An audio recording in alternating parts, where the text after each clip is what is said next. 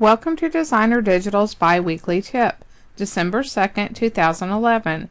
This week, quick fixes in Photoshop and Elements. This time of the year, every minute is precious. Using the autocorrect features in Photoshop and Elements is a great way to improve your photos straight out of the camera in a hurry. Here's a photo that's straight out of the camera that needs a little tweaking. To go on autopilot, do a quick auto color adjustment by pressing Shift Control B on your keyboard, or on a Mac system that's Shift Command B.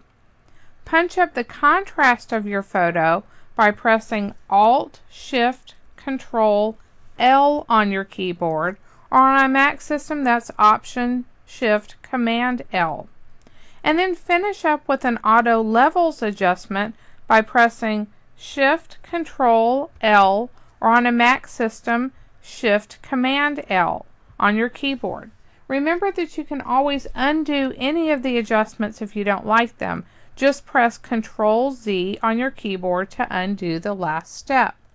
When you're in a hurry, Photoshop and Elements do a pretty good job.